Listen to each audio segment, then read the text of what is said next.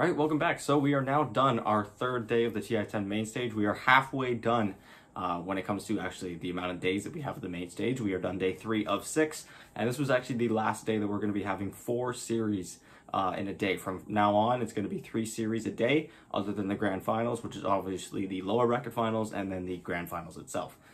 So yeah, halfway through, we now have, I believe, our bottom 8 teams from the actual bracket, in addition to the 2 teams from the group stage. So now we are down to just our top 8 teams. And funnily enough, it is just our upper bracket teams remaining.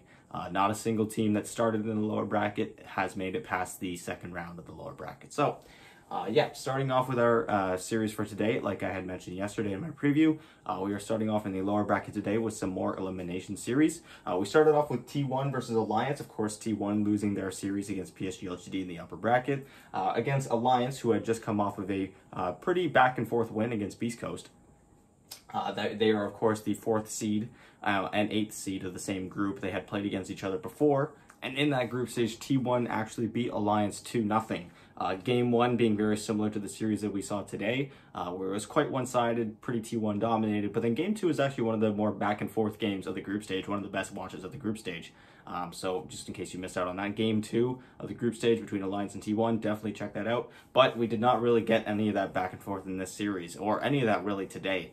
A lot of the games that we're on today were really one-sided and just pure domination from the winning side. So starting off, in Game 1, like I mentioned, it was just T1 from the start, just not giving any openings. They just went with a classic draft, and Alliance just had, again, no openings, no opportunities. And it was like this for both games. Alliance just really did not look like they had any chance to come into either of these games. And whether that's a drafting error or just a play error, completely subjective, but T1 definitely looking good, definitely looking like they're bouncing back after that loss against PSG LGD yesterday, which was a pretty close loss. It's not like they just got 2-0 by PSG. They actually took a pretty exciting game off of them in that series. So with that win, they were actually on opposite sides for both. They won on Dire first pick in Game 1, then they won on Radiant second pick in Game 2. Both of the kill scores were pretty heavily favored for T1, 35-13 and 44-14, and both games won in just around 35 minutes. So with that, T1 secures top 8 of the lower bracket, where they would move on to face the winner of this next series I'm going to be getting to. Meanwhile, Alliance is now eliminated, and they finish 9th and 12th place, the second round of lower brackets, and they earn themselves $800,000 and $800,400. So in that next series, whoever wins this is going to be going up against T1, and at this point, Evil Geniuses is the last team that started in the lower bracket remaining. And they would be the last one there before getting eliminated. So starting off, Evil Genius is off to a very hot start. They look really solid. It just looks like a classic EG game where they take full control of the map. And they give their opponents no entrance whatsoever. They really look dominant in this game. They win 19-5. So Vici only putting up 5 kills, mainly just in the main stage, in the laning stage. And yeah, they win that one in 22 minutes on Dire first pick, but they try and do the same thing again in Game 2, and it looks like it's working. They actually had a pretty considerable lead in Game 2, but then this game would end up being one of the more back-and-forth games that we've seen so far. This is definitely the most intense game we've had today. Definitely the only one that I think is actually worth going back and rewatching if you really want a close back-and-forth game. It was the only one we really had today like that. And yeah, Evil Geniuses, again, just ran a draft that they were really comfortable with, that they just would take early control with, but then they really struggled with going high ground or just taking objectives at a certain point, and Vici Gaming was actually able to repel them and have that game going back and forth for quite a while until Vici Gaming wins a crucial fight. Evil Geniuses are no longer able to defend, and they take that one. So the series is tied at 1. Evil Geniuses have shown that they've been really strong in that first Game 1. Where they dominated Vici Gaming, and then Vici Gaming shows then again in Game 2 that they're able to actually play against that strategy. So how does Game 3 go? Well, it kind of starts off the same way as the previous 2. Evil Genius is off to another solid start. Abed absolutely destroyed his mid lane. Arteezy was making the proper rotations to the bottom lane and pressuring the Spectre out of lane. They killed that Spectre, the Poyo-Yo Spectre, so many times too in the early game. They were really just giving him no outing on the map, no space whatsoever.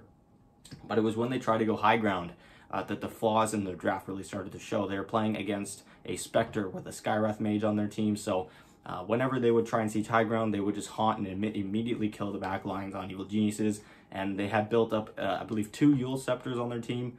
So whenever Arteezy's Troll Warlord would ult, he would just get Yules'd up, and whenever he was BKB'd, they would just run away from him. So it was a really, really tough Troll Warlord game, and whenever he had Aegis, they would just kite him the entire time, and it was really just a showing of why Troll Warlord is kind of overlooked in this tournament. He's just so easily countered by just a couple items, so the whole hero is kind of rendered useless with just a Halberd and a Yule Scepter, or even just 2 Yules, which is what VG Gaming had. So with those struggles to go high ground, inevitably Poyoyo's Spectre just became way too big, way too much of a problem. They just couldn't kill him anymore. He just did way too much damage, especially with the Lycan buff that they were giving him. And so Evil Geniuses lose this game, a game that they had in their hands, and they just lost it. So with that, VG Gaming secure top 8, and they will face the winner of our previous series that I just talked about, T1. So they're facing off in the lower bracket. That's a series that's going to be taking place not tomorrow, but the day after. And Evil Geniuses are now eliminated. Of course, they were the last team remaining of the lower bracket, so now none of these starting teams from the lower bracket are left. They earn 9th, 12th place, and $800, $1,000, and $400. So Evil Genius is definitely going home a lot earlier than I think anyone's expecting, myself included. I think that just goes to show how crazy TI is as a tournament. And now the question's asked, you know, with a disappointing result like this at TI, despite the fact they had such a fantastic year, are there going to be any roster changes? Or are any players going to be leaving? Are we going to see a complete shuffle?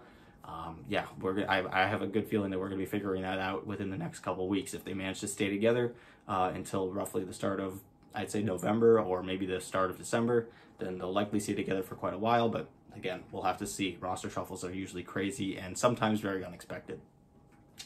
So now jumping into our last 2 series of the day, we have the upper bracket matches.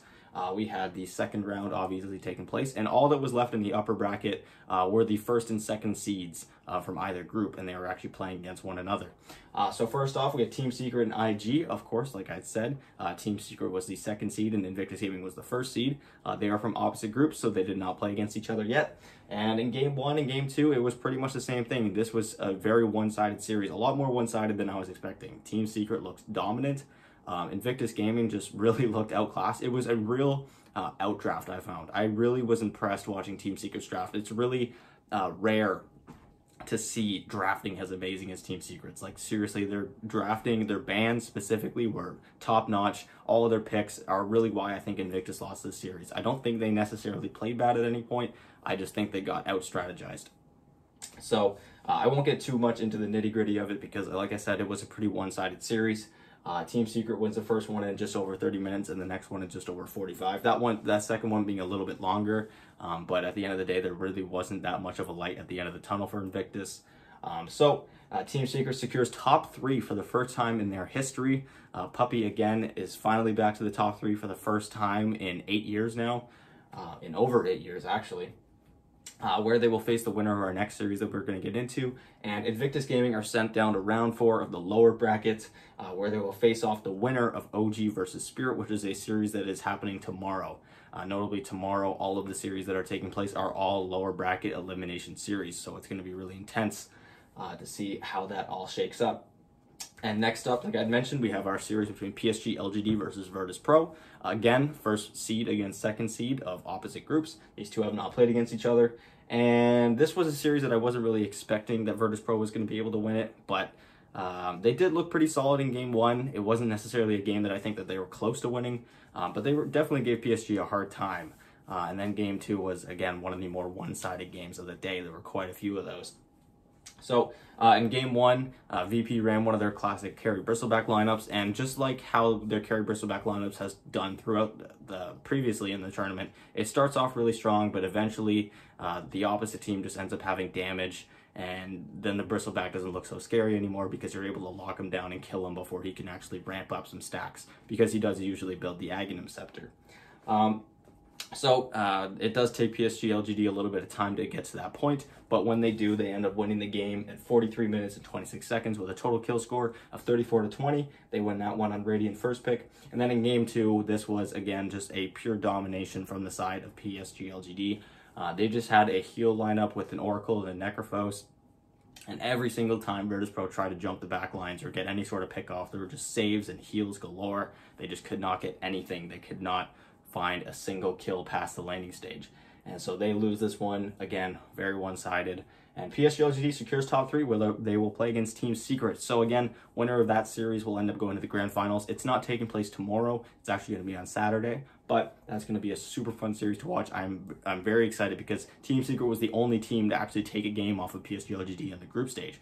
So they actually were tied 1-1, and of course there was no best of 3 in the group stage, so we didn't actually know who would have ended up winning that series. So now I guess we're going to figure out which of the two is the stronger at that moment. Virtus.pro, being the losers of this series, are now sent down to round 4 of the lower bracket, where they will face the winner of T1 versus Vici. I don't think this game is tomorrow. I think Virtus.pro does not end up playing until Saturday as well. So yeah, that was my review of day 3 of the TI10 main stage. We are making our way further down the bracket. Like I mentioned, there are only 8 teams remaining. And yeah, thank you guys so much for watching. Let me know which series you guys are most looking forward to. Maybe which one was the most exciting for you guys to watch. Do you have any teams that are still in the tournament that you're really rooting for? Let me know in the comment section down below. And yeah, thanks for watching. Bye.